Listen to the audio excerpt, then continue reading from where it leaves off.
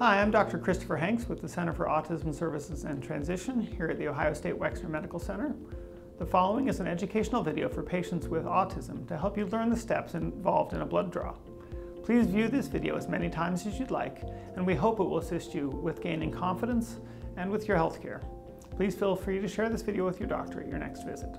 Visit our website for tip sheets and for more information. When scheduling the blood draw appointment, you can ask for a prescription for numbing cream. This may help to numb the area where the needle will be inserted.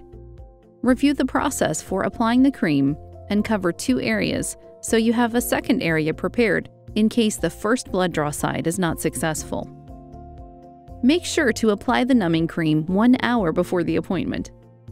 During your blood draw appointment, a small amount of blood will be removed for testing. During the procedure, a tourniquet will be used on your arm to help find the best vein for the blood draw. The tourniquet is stretchy and may feel tight. You can practice using a tourniquet during appointments. If you do practice, never leave the tourniquet on for more than 1 minute. After the tourniquet is on your arm, the nurse will use her finger to locate a vein. This is where the needle will go in. This area is also where you may have used the numbing cream. Once the nurse finds the vein, the tourniquet comes off and she will get ready for the next step. If you need a break, now is a good time to ask for one. The nurse will use gloves, needles, and other supplies during your blood draw. Ask to see or touch any items the nurse is using. You may want to hold a fidget or stress ball during this time, and feel free to listen to music or watch something on your phone or tablet. The blood will be collected into color-coded tubes using long, clear tubing that the nurse will assemble. One end of the tubing will contain a needle that will be inserted into the vein in your arm.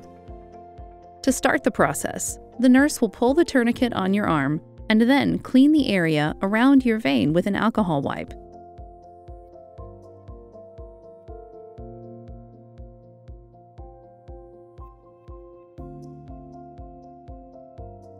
Next, she will insert the needle into your vein. Let the nurse know when you are ready for the needle. Give the nurse the thumbs up when you are ready. Ideas that may help during the blood draw are to count, hold the hand of a parent or support team member, or anything else that makes you comfortable. You will need to sit still during the procedure, and you can have a parent or nurse help to support your arm during the procedure. Remember, this will only last for a short time. The nurse may fill 1, 2, or even 3 tubes with blood. You can watch the process or look away, whatever you are comfortable with. Once the tubes are filled, the tourniquet will come off, and the nurse will put a cotton ball and Band-Aid on your arm.